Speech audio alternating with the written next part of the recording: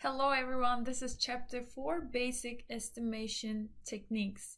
We will study basic estimation techniques because managerial decision making is really related to mathematical relationship between economic variables. So what is the mathematical relationship between different economic variables? For instance, when we have demand function, what are the determinants of the demand for the product I have? Production function, how much capital, how many units of capital or number of workers I should use to produce certain amount of output, and also cost functions. If I increase my output, how will my costs be affected? So these are the learning objectives for this chapter. So we will learn about setting up and interpreting simple linear regression equations, estimate intercept and slope parameters, determine statistical significance. So this is basically a review of the concepts in the regression analysis, this chapter. We will study both linear regression and nonlinear models. Okay, let's get started with part 1.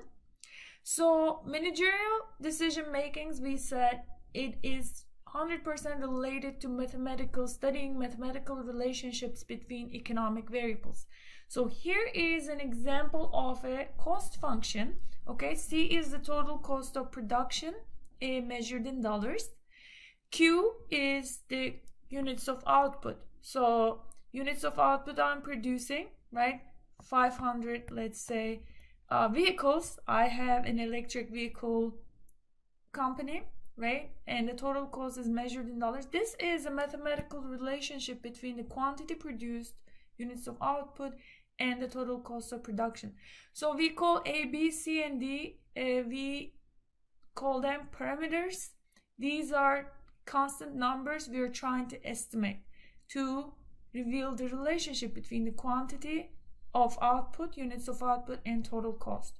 So imagine that, right? The parameters are as follows. A is 1262, B is 1, C is negative 0.03, and D is 0.005. Okay, so imagine that these are true values. Okay, and these are holy objects. All right, so it's impossible to know, right? These are the true values. We'll learn how to estimate these: A hat, B hat, C hat, D hat, but more on that. We'll see more on that later on. Okay, so if we know that the true relationship is this, right, you can rewrite this equation. Whenever you see A, you plug in 1262, B, 1, all these values. And then let's say at quantity 30, I'm producing 30 of these vehicles, right? You plug in 30 in place of Q.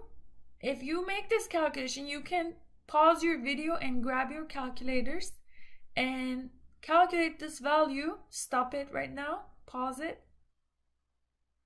Okay, now you should be back. If you haven't done that, so if you haven't calculated it, please go back, okay? If you have, stay with me.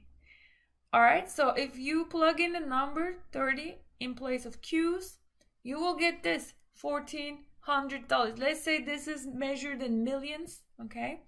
So the cost of producing 30 units is going to be $1,400. Okay, let's say this is not vehicles, but more like, let's say cakes. You have a bakery, okay? So cost of baking 30 cakes, really elaborate cakes, is going to be $1,400. So let's talk about basic estimation. Basic estimation has parameters. These are the A, B, C, D in our case. The coefficients in an equation that determine the exact mathematical relation among the variables. So knowing A, B, C, and D values, we were able to determine the relationship, mathematical relationship. To bake 30 cakes, that's going to cost you total $1,400. Okay? Parameter estimation is the process of finding estimates of the numerical values of the parameters of an equation. So parameter estimates will be, we're going to name them A hat. This is a little hat, okay? B hat, C hat, D hat. We're going to find these estimates. All right, these are true values. These are holy objects. We can't really know, but the estimates, we can find estimates using statistical techniques. We will conduct parameter estimation procedures such as regression, ordinary least squares regression, to find these estimates. Okay, which brings us to regression analysis. Regression analysis is a statistical technique for estimating the parameters of an equation and testing for statistical meaningfulness, statistical significance. Dependent variable is a variable whose variation is to be explained.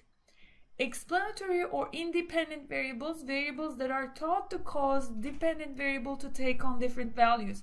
Example, folks, so an equation, right? I'm looking at the determinants of sales of a company, I, okay? A plus B, advertising, spending, okay? So in this case, folks, we are looking at the impact of advertising spending on the sales of the company. How much sales you make. This is an A, not a Q. All right, so in this case, this is an independent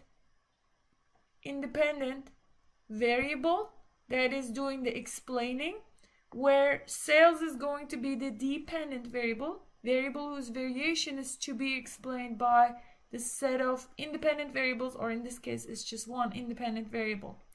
Explanatory or independent variable in this case is advertising spending, variables that are thought to cause the dependent variable to take on different values. Okay, so again, simple linear regression model in general can be written like this. We are looking for this wholly object, right, through regression line, right? This relates dependent variable y, just like your sales, to one of the explanatory variables x.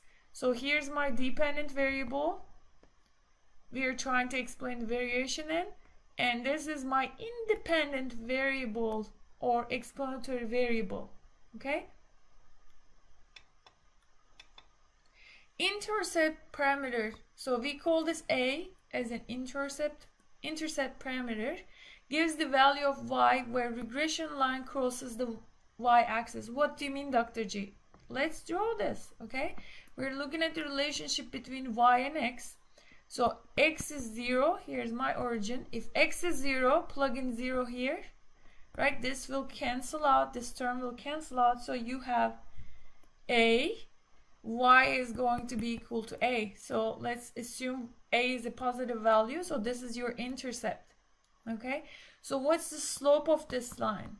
Slope of this line, regression line, will be, okay, so your slope will be the coefficient b will be the slope. So this is a line like this. I'm assuming again positive slope, positive b value. B positive is the slope. Okay, I assume positive slope. I also assume positive a value, intercept. So this is your equation, a plus bx. There's a positive relationship. X increases, your advertising spending increases, your sales are going to go up in dollar value. That's basically what we're trying to figure out. What's the relationship, right? Slope parameter b gives the change in y associated with 1 unit change in x. This is exactly your origin. This is exactly the definition of slope, right? Change in y divided by change in x, right? So when you do this, you're going to find the change in y associated with 1 unit of change in x. If I spend $1 more on ads spending, ads, what will be the change in my sales, right? If I'm spending $1 getting $5 worth of sales, that's excellent actually. I want to know as a manager. Okay, so beta or b, we usually in econometrics and statistics use beta, but in this case we're using a and b. I'm going to keep it consistent, right? B is going to be equal to delta y over delta x. That's the slope. Okay, so I'll see you in part 2.